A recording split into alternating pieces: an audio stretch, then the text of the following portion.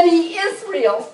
Oh my gosh. Among the furniture and the old mattresses in their storage unit, the Yiders found a very real reptile. We kind of thought it was someone's playing a prank on us, but I touched it and it feels like it's a live critter. Then I stepped back and I looked at it and screamed and said to my husband, "That's real." And I ran screaming and screaming. A natural reaction to seeing a 15-foot boa constrictor where a boa is not supposed to be.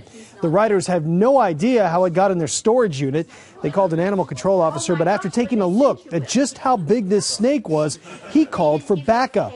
The two managed to wrangle the slithering creature.